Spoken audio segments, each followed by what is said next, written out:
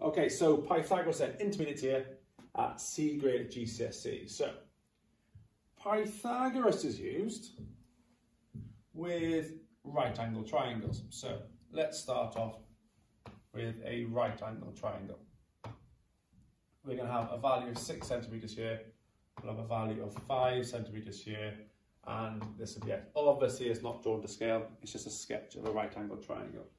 Now Pythagoras created this formula, okay? He realised there's a relationship between the 3 sides of a right angle triangle. Now his theory, his formula, is a squared plus b squared equals c squared.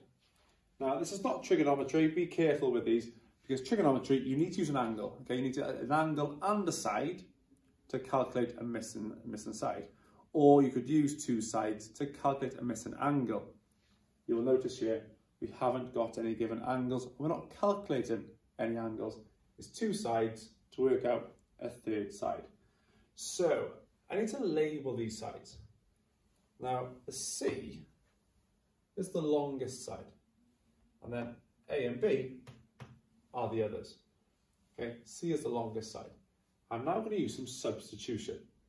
Well, if A is 6, let's put 6 into the formula. If B is 5, let's put 5 in there. Equals C squared. We don't know this value, but we're going to use the formula to help us work it out. So I could work this out in my head, but I'm going to use a calculator. Okay, if you're not sure what calculator to get, have a look at one of the previous videos where I've clearly explained which ones are the better ones to use. So I've got my calculator ready. I could work it out in my head, but we need to get used to using our calculators. And some of these questions can have decimals. I just use nice easy numbers as an example. So 6 squared plus 5 squared is 61. Now that's the value of c squared. However, I don't want the value of c squared, I want the value of c. So to find the value of c, I've got to do the inverse of squared. Now the inverse of squared is square root. So therefore, square root of my answer equals, well it says here root 61. That's not a decimal. The way I convert it, press the SD button here above the delete, will then convert it to a decimal. And it gives me the answer of 7.810249676. However, we're going to round that to 1 decimal place. Obviously, I've included my units with my answer. So, formula, label the sides, substitution, solve with units. So, let's try another one.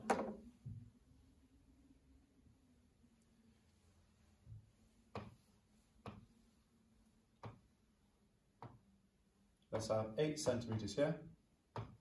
Let's have 7 centimetres here. And I want to calculate the value of x. So, first step, we're going to label the sides. Label sides.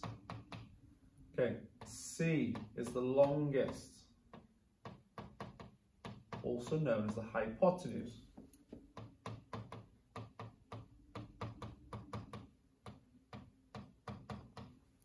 A and B, so A and B are the others. You'll notice I've used lowercase letters. Okay, need to do the same as well. So, label the sides. Longest side, A and B. Okay, we use capital letters for the vertices, which are the corners.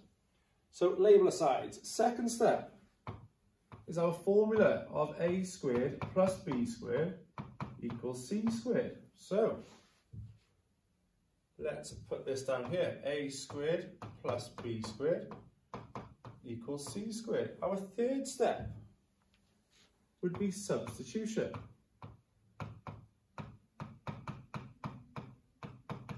Which means replace the letters with a value. So we've labelled these. So A is 8. So then I'm going to substitute that for 8 squared. B is 7, so 7 squared equals c squared. Use my calculator. 8 squared plus 7 squared equals 113. Okay, so I've done substitution. However, my last step is I need to solve by using the inverse of square root to square root. So then square root of my answer equals 10.6. I've got 10.6 centimetres to 1 decimal place. Be careful of what the question's asking for in terms of rounding. So substitution, solve. I'm put in brackets here the square root, just to remind you. That's where people seem to make mistakes. Last step, units. Okay, so centimetres, feet, inches, whatever it may be. Majority of the time, it's centimetres, but we need to remember those. So, there's our little step-by-step guide.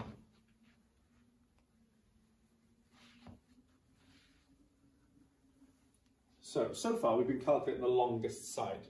Now, we can use exactly the same formula to calculate a short side.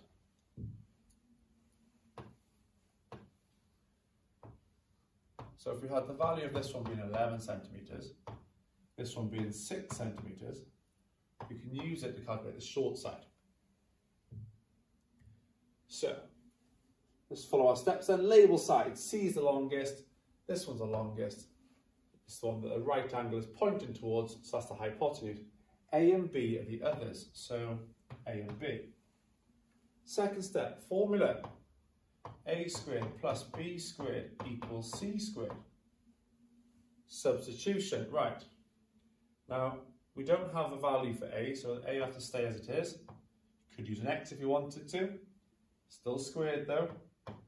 B is 6 squared, and then C is 11, so it's 11 squared.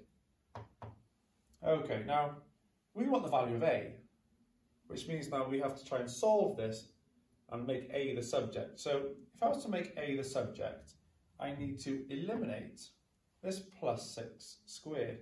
So I need to subtract 6 squared from both sides. So I've now got 12 squared, subtract 6 squared. Okay, so then A squared equals the answer to this bit. So I've got 11 squared, subtract 6 squared, it's 85. Don't forget, we need to square root to find the value of A, because at the moment this is just the value of A squared, but I want the value of A. So the square root of 85, square root of my answer equals 9.2 centimetres to 1 decimal place. So as a little rule then, if we're calculating the long side, we need to add them together. If we're calculating the short side, you'll notice it's a subtraction. Okay, the longest side squared, subtract the short side squared. Little rule for you, follow the steps and get it right every time. Obviously you can have word problems with these. Don't forget, if you've got a word problem, draw your triangle first, label, formula, substitution, solve, units. Best of luck.